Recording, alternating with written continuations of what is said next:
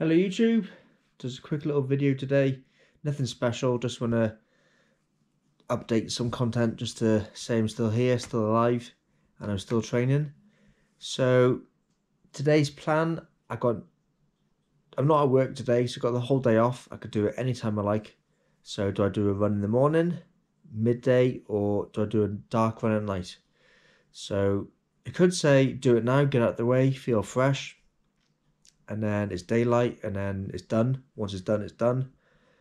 You could say relax a little bit, watch some TV, have some food, let the food settle down, let the air temperature warm up a little bit, and then go in the afternoon. Or have some breakfast, do your daily jobs, whatever task you need to do in the daylight, because that's more important, and then go for the run in the evening. Only thing is then the evening it's going to be dark from 4 PM onwards, so you have to wear a head torch. You could say as well, it's not raining at the moment, it's not windy, so go out now while it's sunny, because it might rain later on. That's the risk you take, but it's December, so it's going to be cold, it's going to be muddy, windy. You're going to have to wear winter clothes anyway, so it doesn't really matter. I'm thinking, I've got some DIY jobs to do. They need done before Christmas, but they're dragging on. It's a bit noisy using this multi-tool I've got, electric machine, so it makes quite a lot of noise, makes a lot of dust. So really that needs doing during the day. I can't do that at midnight, it'll wake the neighbours up. So really need to crack on with that first. So the run could sort of wait, as the run's not important. I'm not a professional athlete, so the run could be done anytime. I don't mind doing that late at night. But what I might do is just sit down for an hour, have some breakfast, have a drink, not a special hydration drink or anything, just a hot coffee or a lemon sip or something, just to relax. Watch a bit of TV. The last 3 nights in a row, I've been trying to watch a series on Netflix, but I fell asleep. So I might just catch up on that.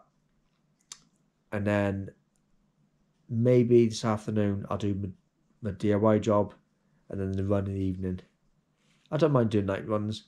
It's cold and wet, whatever. Just need a head torch. Make sure that's charged up. Headphones are charged up. And I'll go and do that. The only thing is though, for the last 2 weeks I've had a bad shin. It's only my right leg, not my right and left. Now everybody says to me, oh, shin splints. But if you Google the difference between shin splints and stress fractures, shin splints are more to do with the muscle and where it connects to the bone. So maybe when you start exercising, the muscle contracts and expands and it moves around a bit and it sort of pulls at the bone. But the pain only hurts when you're running with shin splints. And I think it's like all over the leg. But with stress fractures, the pain hurts all the time. Definitely more pain when I do run as well. So every footstep, there is a shock up the leg. And the pain's in a more focused area. So I can actually pinpoint where the pain's coming from. It's not the ankle. It's about 1 inch higher than the ankle, all the way round the leg. So if it was the bone, imagine like a crack going through the whole leg. It would hurt both sides all around. So it does hurt when I put my feet up. So if anyone says rest your legs, elevate your legs, well, it actually hurts more doing that, because if you got your legs up on a pillow or elevated, or you got your legs crossed, it's like snapping the leg backwards, because the ankle is on the pillow and the knees rested, so it makes it bend in the middle, so it actually hurts more doing that. I have been on runs. So in November I did 130 miles. December, not sure what I'm on December yet. It's only the 14th, so not very far in December yet. But I have been on runs. If I take 2 cocodamol and 2 ibuprofen and rub my leg with ibuprofen gel, or, well, not the same time as the tablets, or Tiger Balm gel, then it's manageable. I can run and I can hardly feel it. So in my mind, I'm thinking it can't be that bad, the injury, because if it was really injured, I know the cocodamol will block the pain signals to the brain, but if it's that bad, my body would shut down and wouldn't work. So it is possible to blank the pain out and run. But then you're dosed up on these painkillers. I did a run the other day with no painkillers because I woke up in the morning and I ran out the door straight away to get the run in before work. So there's no point in taking painkillers because it would take, how long does it take for painkiller to digest and work? It would take 30 to 60 minutes for it to work anyway. By that time, my leg was already hurting. So I went for a run the other day, early doors, and it hurt all the way around. Every footstep you could feel. But I just went 4 miles. I still managed it. I could still do 4 miles without stopping. But it was a slower pace than normal. I can jog at a pace where my heart rate feels like it's easy, but my leg pain feels like it's hard. Any faster, now and again you get like a sharp pain in the leg, and it makes you fall over, like your leg gives way. That's how I can describe it. But I'm very careful. I know on the route I run on where there's dips and bumps and there's a few not potholes because it's not on the road, but there's a canal path. I know where there's a tree root. There's a little water hydration cap thing. So I sort of know where I'm going. I'm very careful. I don't run heavy on my feet. But there's definitely pain. This morning I woken up. I didn't run yesterday. I had a day off yesterday. I woke up this morning and actually hurts a bit more than what it did yesterday, even though I didn't do anything. So I want to get out. My brain's telling me to get out. My body telling me, yeah, get out. 10% of my brain saying no, listen to your pain and listen to all the experts and things. But I just know other people do harder things with more pain. So is it really that bad? I know there's a difference between injured pain and just pain. There is a difference, and this is an injury pain, not just a leg hurting pain. If you're on a run and you're getting hot and tired and your legs start hurting because of lactic acid, that's just normal pain. This is injury pain because it is hurting all the time.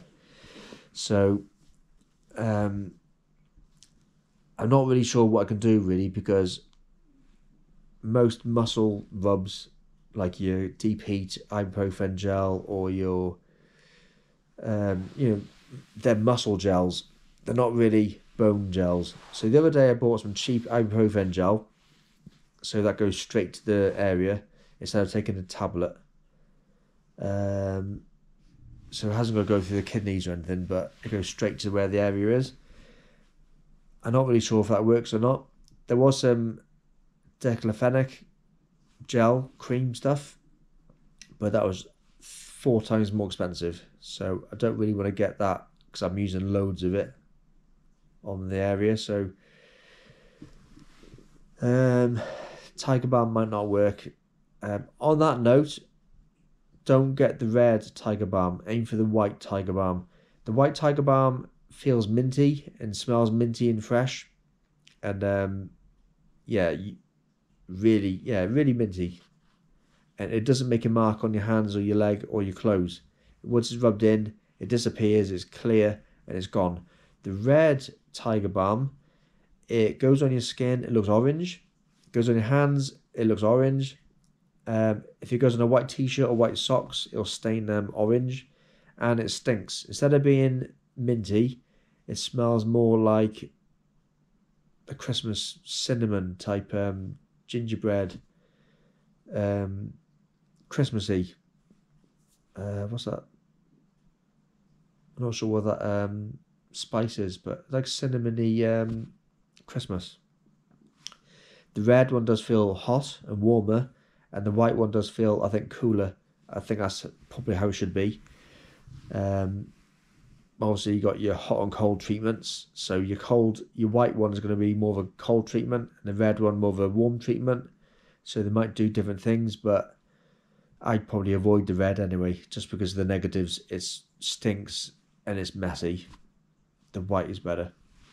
But I don't even know if that'll work anyway, because it's a muscle rub, not a bone pain relief killer. But anyway, if you are injured, you should really be resting anyway. You can fix pain on your muscle with gels and things, but if it's torn, then you're not going to be able to run. I can't. Sorry. Obviously, if you ripped a muscle, you would not be able to move it at all. It'd be bruised, it'd be swollen. You'd see, say if you tore your bicep, it'd go short, and you'd see your arm would spring and look weird, and your pec would be short, your hamstring would be short, but with a bone, I can't see it. It's internal. There's no bruising, there's no swelling, there's no bleeding, there's no lumps or bumps or disfigurations. So even if I went to the doctor, he's look at it once and say, take 14 days rest, take some ibuprofen, don't go running, and he just tell me things I don't want to hear, but he wouldn't really tell me things I do want to hear. I don't want him to tell me, yes, it's okay to run. I don't want him to tell me, no, rest. I want him to tell me what's wrong with it. If it's honest, if he says it's fine, keep running, I want to hear the honest. If he says no, it's not fine, you need to rest, I'd like to hear that. But I would like to know an official reason. So really, an X-ray is what you need, or a DEXA scan, or they're not going to book you in for MRI scan or anything like that. They probably won't. They'll just say rest. It's NHS. I'm not a sports personality, so there's no need for me to train really, and there's no need for me to do an X-ray. If you can walk and do your normal daily job. So that's my day so far. I'm just relaxing in the chair. It might look like I am holding a selfie stick, so I'm sort of not on a tripod. I'm leaning back a bit, but I'm also inclined on the chair as well. You can see here. I can go back a bit and then go up. So there's my plan. I'm going to relax for a little bit while I think about what I'm going to do. Because like I said, with the run, even if I do go on one, I want to beat my last week's running goal. I want to beat November's running target. But do I want to have pain if I feel pain today? Or should I have an easier day today and go again tomorrow? So all food for thought. Yeah, I'll keep you updated. I'm still training. I'm still here. I just haven't posted very regularly. But stay tuned. I'll get this updated today. Today is the 14th of December, Thursday. I will post it today without fail. I won't edit it. It's just raw as it is. Thanks for watching. Stay tuned. See you soon.